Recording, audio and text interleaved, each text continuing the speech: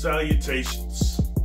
It is Black History Month, but really for some of us, every month is Black History Month. But I wanted to do a video that was concerning melanin and the mole theory. And this is something that caught my attention when it first came out. And what that's stating is the mole theory, which is, I guess, called the mole also. Now listen, I'm not a physicist or a chemist, and I'm certainly not a mathematician. So I can only kind of look at what they're saying, but it's way beyond me as far as mathematically.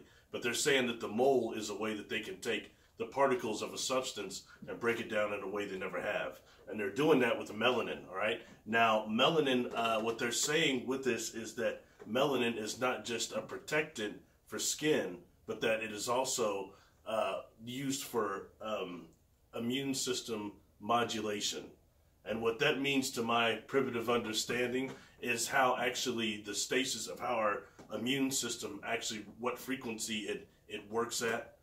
That could be rather for dealing with tumors or dealing with free radicals out here in our atmosphere and pathogens and things of that nature. So it's supposed to, melanin actually is connected to the levels of the immune system and the intensity that we have of it. That's what this was saying. And I think that that's actually brilliant. So what that led me to as a contactee, as a melanin black contactee, it led me looking at what a lot of other experiencers and contactees have said about a sanitation and a disinfectant and a sterilizing process they go through when they go on board the ship, which is sometimes in the light that they're taken on board with, the stasis fields. So go back on my channel, please, look at the 2 videos I did on levitation and stasis fields on entering UFOs. That's why I was asking that.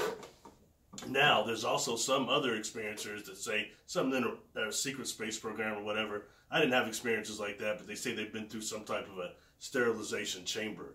Now, most black contactees that I've talked to, and when I did that little request, the ones I got to talk to, most like myself, said they'd not been through a process like that. All right, that I think is very, very valid. So I was thinking maybe are there a deal to where no black contactees due to our melanin have to go through the sterilization process. I found out that is not true. All right, even myself, when I went aboard, go back on this channel, another video, and look at the anti-gravity room that I described on board this this craft, that organic UFO. Yeah, there's okay. Now this actually, the column, I think it had what they're downloading me with was it was a substance similar to not uranium, but like a type of small amount of plutonium, just something similar to that. So there might be a slight radiation factor to this beam. The beam that floated me into that craft was blue, so there might have been a sterilization process going on there. And then when you're taking that, and from my personal experiences, taking that a step forward, all right, like this being, when I was a child, it communicates all this information to me on several different experiences. I've shown you this being before. Okay, when I'm trying to inquire, a lot of times they'll answer before you can even formulate your question telepathically, why they're not coming out of the ship more. He had been out of the ship, but he was saying what I've termed the M&M effect, all right, which is metals and the microwaves in our atmosphere, he had communicated to me, is very dangerous for them. So I think even if we were a humanoid from a better environment, maybe the metals in our atmosphere are very dangerous. So in that way, I think that when some of us go on board these craft, we can't be, even our melanin doesn't protect us from all that, some of the other pathogens that's in our atmosphere. So I think, and when you're being around these other non-humans, it's very dangerous. Check out War of the Worlds. You know what took those cats out? It was the bacteria that got them.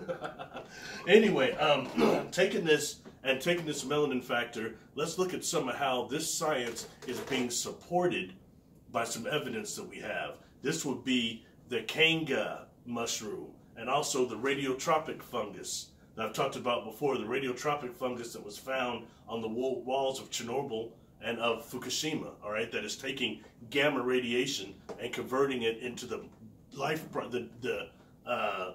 process, the growth process, like the Incredible Hulk.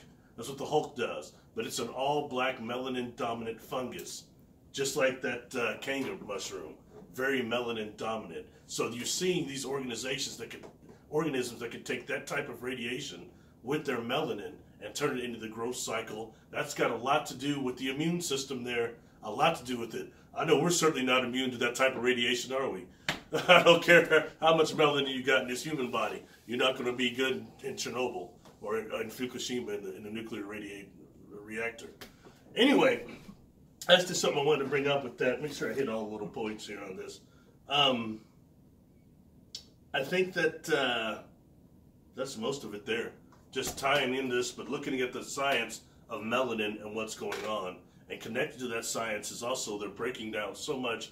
They're saying if melanin has intelligence, which believe me it does, because it takes us into what we're talking about, dark matter and dark matter expansion. These are all things that are connected to melanin. So this is basically what I wanted to hit, and I think this is very worthy of looking at. And anyone that's studying this, real contactees for real, listen to what I'm saying about the sterilization process, especially since we have so many few melanin dominant black contactees coming forward saying anything about this.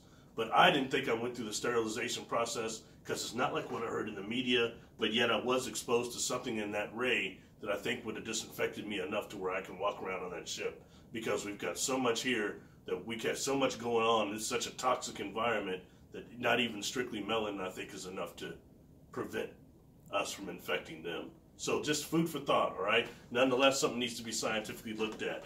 Please subscribe. Please check me out on Patreon if you're not there. People have been helping out a lot, so I'm still making videos here. Much power. Peace.